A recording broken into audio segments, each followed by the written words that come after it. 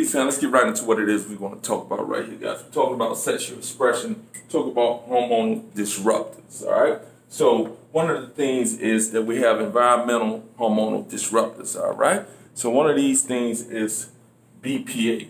And number 7, when it comes to plastics and plastic containers, you want to avoid that if you can. The reason being is these things are estrogen mimicking compounds in them, and the overload of estrogen and the imbalance of our hormones as it regards progesterone and estrogen and testosterone makes a big difference in a lot of things dealing with our health. And if it's an over amount of estrogen in the system, a lot of detrimental things come to play, all right?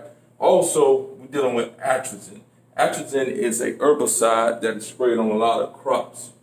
Back in the 1990s, this guy by the name of Tyrone Hayes, he's a scientist, and he was working for a big company called Syngenta, I believe.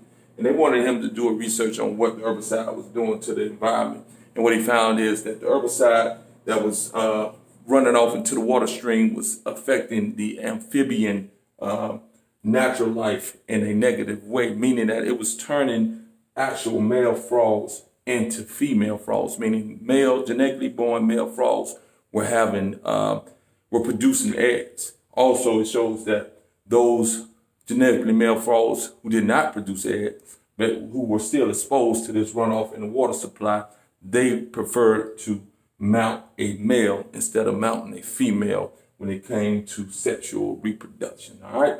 The reason this is big, guys, because this is found in our water supply.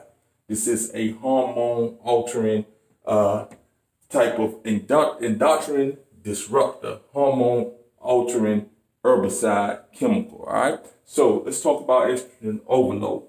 Females, when you have the estrogen overload, it leads to breast cancer for many, and also it has a masculinity aspect for it, meaning that mentally and emotionally, the high levels of estrogens in a female can actually change her mental and emotional state into more of a masculine state. Now, this is big, guys, because this happens even early on before we are even fully developed. Now, what you have to understand, guys, is when the body is developed, guys, it's developed like this.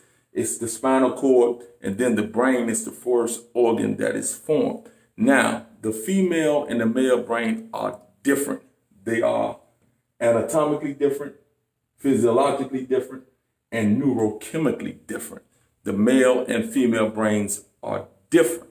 Now, if estrogen is able to cross the blood-brain barrier when you're dealing with a female brain, it masculinizes that female brain. Also, this can have a major effect on the actual development of the hormonal expression of that female or that male, all right?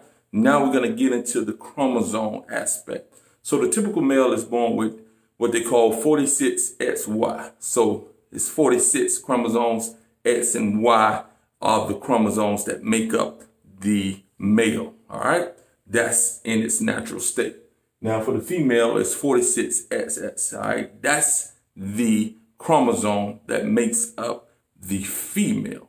But what science is showing is that there are instances where there are extra chromosomes that are added to the XY, and it could be a XY chromosome, but it still can be a male brain, but it can have the expression hormonally of a female. And this goes a lot into this heterosexual, homosexual, which I did not write in here, behavior, all right? This can have a profound effect on that, meaning that the individual can actually be born with the brain of the male, but have the anatomical features of the female and the hormonal expression of the female, and vice versa.